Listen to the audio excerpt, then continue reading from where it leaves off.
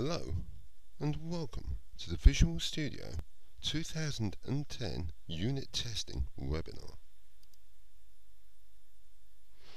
My name is Ian Holdsworth and I am a consultant with Test House, the independent software testing specialists.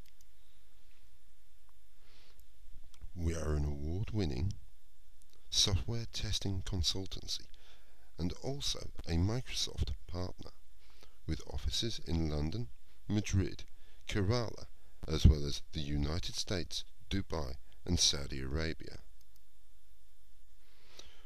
We offer test guidance and process improvement, as well as test management, manual and automated testing, application lifecycle management support, from Agile all the way to CMMI.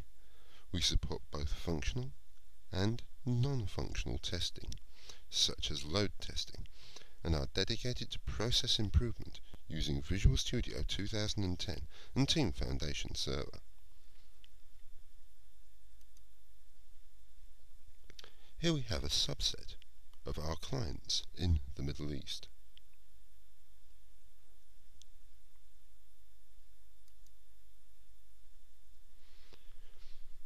Microsoft Visual Studio 2010 is a multifaceted development platform comprising not only support for Microsoft Team Foundation Server, but also Microsoft Test Manager, Lab Management, Unit Testing, Performance and Load Testing, Coded UI Testing, as well as many others.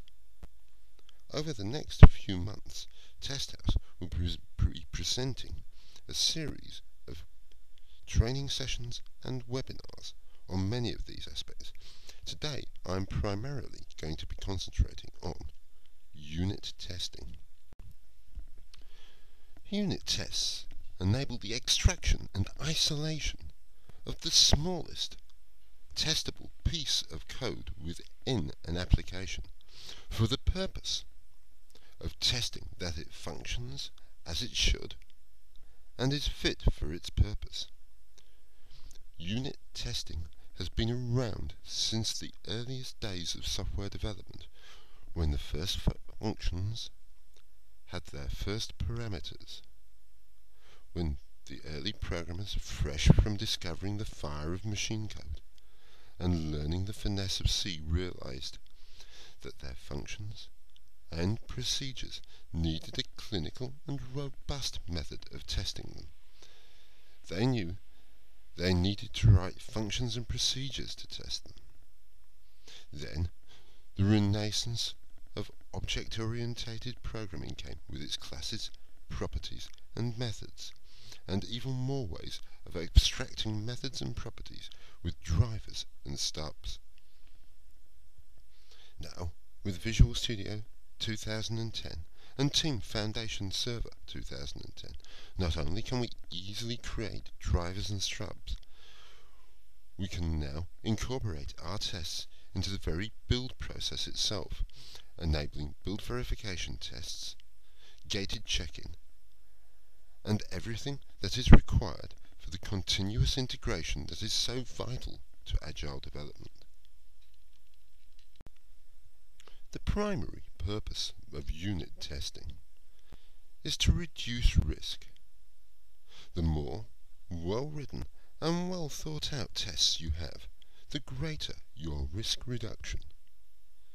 Also, the smaller the section of code covered by any individual test, the better, as it reduces the scope for the highlighted defect, making the defect easier to locate. Drivers are the mainstay of unit testing, being the tests which call the methods and set the properties of our classes to ascertain if they are functioning correctly. Stubs are slightly more esoteric until you realize that all they really are a mock version of our class, method, property, which works alongside our driver in order to test the class which is calling our mock-up class. It is important to understand that when you write a test class, any class instantiated therein can be overridden, even its private members. As we can see here, the process of unit testing is almost always driven by a driver, which in turn interfaces with the object under test. This, in many cases, will be the extent of the test, as the driver will detect whether the object under test threw an exception and assert a failure or not, as is appropriate. Don't forget that you are testing to make sure the object works correctly, and sometimes throwing an exception is the correct response. In addition to drivers, we also have stubs, also commonly referred to as mocks and fakes. The really important thing to understand about stubs is that they are not testing the code they are replacing, but the code which is calling the code they are replacing. They are often driven by a driver, the exception being a class that has no exposed properties and its methods have no parameters or return values, which is very rare. Their purpose is to verify that properties and parameters of the calling code are correct. They are also used extensively to isolate code under test by creating mock-up code of the code we wish to exclude. Often this is done when only one method of a class is to be tested. The other methods and properties, which are not going to be used, can safely be overridden, even the private ones, with methods and properties which either return benign values or throw an exception. The latter is normally done for those methods and properties that should not be called during the test.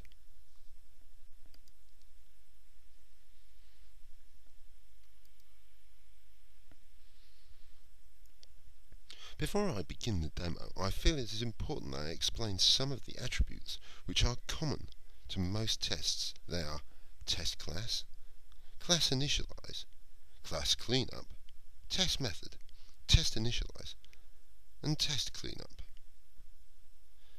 The test class attribute identifies a class as a host for tests. Each method in the test class can have any one of a number of attributes. Class initialize is, as I'm sure most of you have guessed, called when the test class is initialized, and likewise class cleanup is called when the test class is disposed of. Test method identifies a method as a test with which will show you in the test view and make it available as a test in TFS and Test Manager. Test initialize attribute identifies that the method is to be called before every test is run, and likewise test cleanup is run when every test method is disposed of. Allow me to demonstrate. First, I'm going to load Visual Studio 2010. The class and project that I wish to test are already loaded. In this instance, the Maths Demo class. What we are going to do is we are going to create a unit test of the equals method and isolate the trig method. I right click on my Maths Demo class and click Create Unit Test. I am now presented with the Create Unit Test dialog. I'm going to unselect the methods I don't wish to test, and before I click OK, I'm just going to quickly tell you about the Settings and Add Assembly buttons. The Add Assembly simply allows us to add an additional assembly should we want to, say, do integration testing and things like that. The Settings button allows us to customize how our unit test code will be generated. I click the OK button and am asked for the name of the test project I wish my unit test to go into. In this instance, I'm going to call it Demo Unit Test.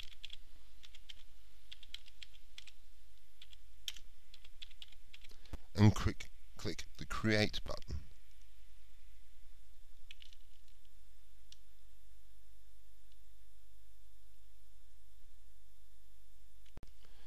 Notice we have now generated a second project, our Demo Unit Test project, and in that project we have the Maths Demo Test class. Now if we move down slightly and expand the additional test attributes, we should see that we have the class initialize, class cleanup, the test initialize and test cleanup stubs, all commented out but ready to use should we wish to create those particular test methods and their associated attributes. As we're not going to, I'll collapse that section now. Moving further down, we have our equals test with its test method attribute. On closer inspection, we see that we have generated not only code to instantiate our Maths Demo class,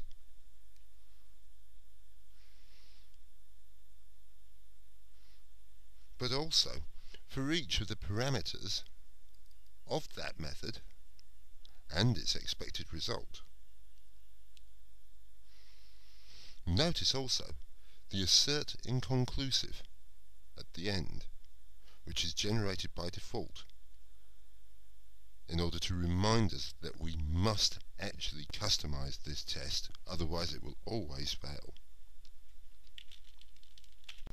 As the first thing we want to do is isolate our equals method from the rest of the class, the first thing we need to do is create a stub for our trig method. In order to do this, I'm going to inherit the Maths Demo class and override it like so.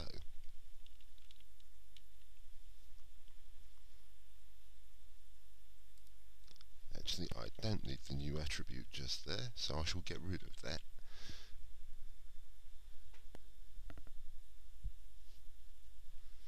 I then modify my code to instantiate the inherited class rather than the original.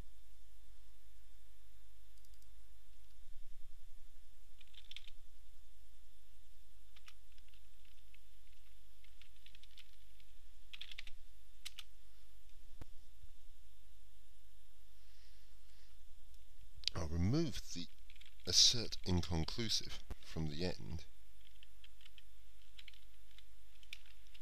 and add some default values for my parameters. In this instance, let's say 2, and then set the operator to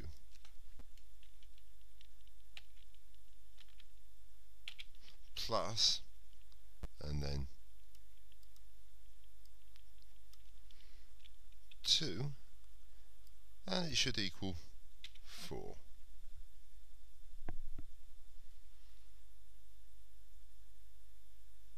I right click on my test method and select Run Tests, and as we can see, our test is built, it's run and it's passed. And if we have a quick look at the view test results, we can see exactly how long it took, which machine it was on, and we could also add in other debugging information if we so wished in the test settings.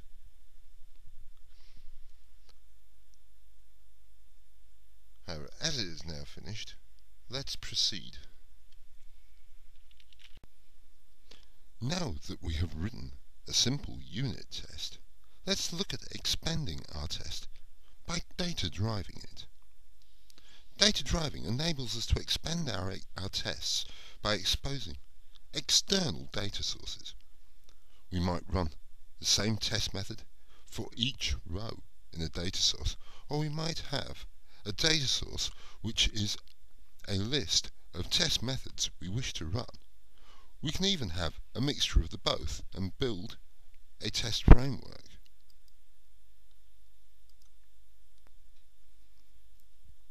Supported data sources include comma-separated variables, XML, and databases including Microsoft Access, Excel, Microsoft SQL, Oracle, and any OLEDB, ADO, or ODBC source. I will now demonstrate how to convert our existing unit test into an Excel data-driven one. Whilst I'm doing this, I will also demonstrate how to test for exceptions when we should actually be throwing an exception. Okay, back in Visual Studio, I'm going to select the Test menu, Windows, and Test View.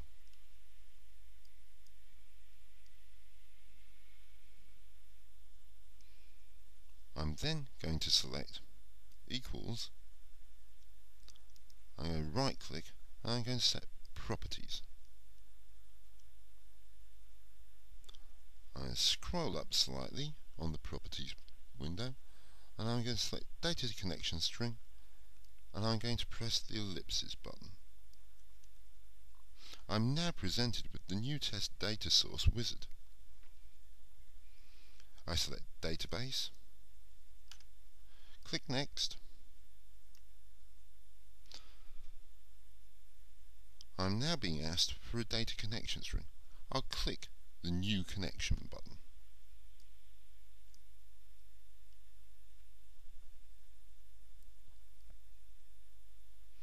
Select Microsoft ODBC data source and click continue.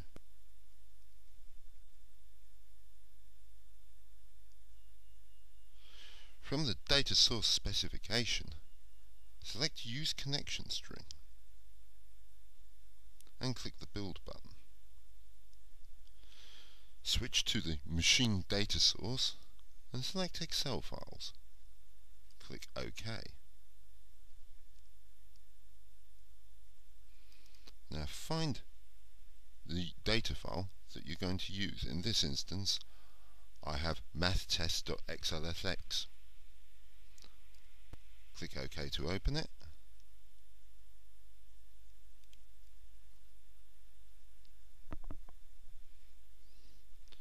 Click OK and then press Next in the wizard. Select the first sheet because we're going to be using the first sheet and click Finish. I'm now asked if I want to copy the spreadsheet into my project and make it a deployment item. Select Yes. Notice the data source attribute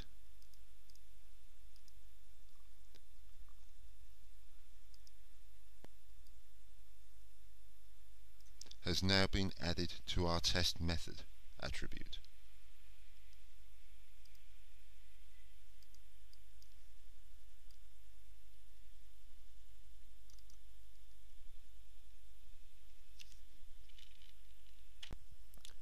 As I'm using an existing file I prepared earlier, I'll give you a quick run through of the spreadsheet.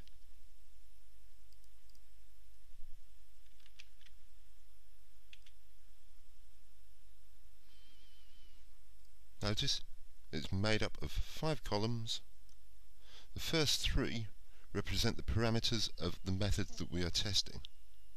The 4th column is the expected result, and the 5th column represents whether we are expecting that method to throw an exception or not.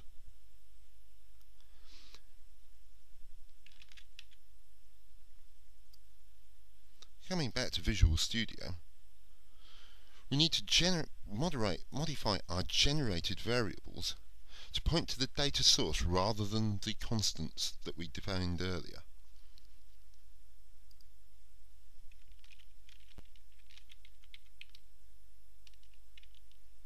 Like so. Notice we are now also bringing in the error and converting it to a Boolean.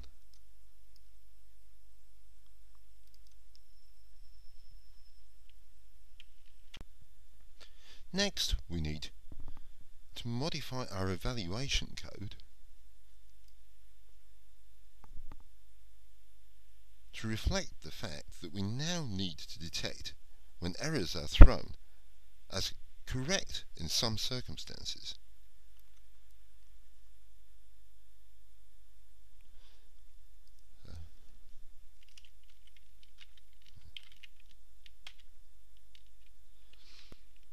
Notice how,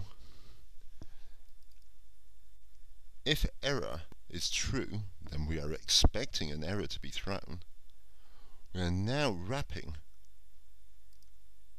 our call to our method that we are testing in a try, catch, and finally group. And if we actually detect the error that we're looking for, we are capturing that information and then asserting if we didn't actually get an error. If we weren't expecting an error, then we are simply processing as we were before and asserting if they're not equal. This concludes the demo section. The fringe benefits of coded UI testing are that the code is easier to maintain, bug tracking is made easier because so many more bugs are actually automatically detected by your new tests, and code becomes self-documenting. We also have included some additional resources, including 2 additional blogs, the Visual Studio virtual machine that this demonstration was actually done on, the resources from this demo, and the Microsoft Gulf Community Twitter account and the Test House UK Twitter account. This concludes the demo. If you have any questions, I'd be more than happy to answer them.